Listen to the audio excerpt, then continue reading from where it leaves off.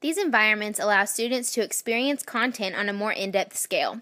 For example, at the museum, students can be archaeologists and actually dig for dinosaur bones.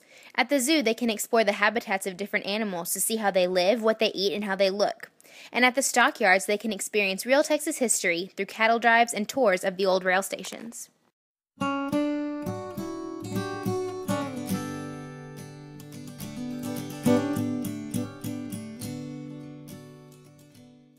Having a multisensory approach to instruction is a key aspect of community-centered learning environments. How does this approach benefit students with intellectual disabilities?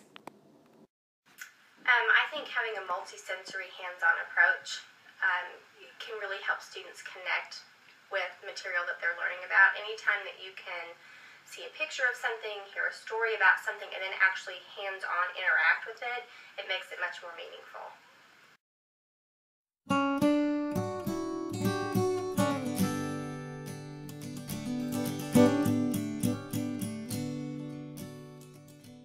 Sensory tables like this one are one approach to multisensory instruction.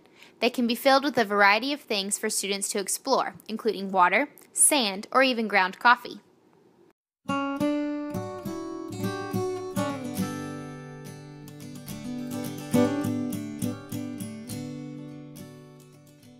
How is learning in the community beneficial? Learning in the community is highly beneficial for B because it allows her to practice her social skills. Since students with special needs require extra instruction to develop social skills, learning in the community allows them to foster these skills by interacting with people in these environments. When it comes to students with special needs, community-centered learning environments help these students build their academic content knowledge as well as their social skills. B, what were you learning today at the grocery store? Count the money.